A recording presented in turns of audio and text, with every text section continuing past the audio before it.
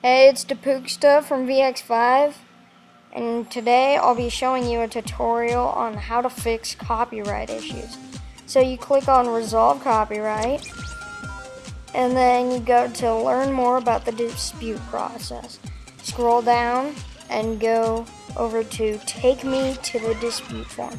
Pick option 2, and I will leave what you have to put in the description for you to copy and paste, and then just put your name, signature, and then your statement of good faith. You just have to copy and paste what it says below, because it says type the following statement, so just copy and paste that in there,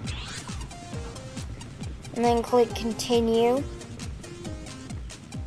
and then submit dispute. Okay, and then after a few minutes, your sound will be right back up. Thanks for watching.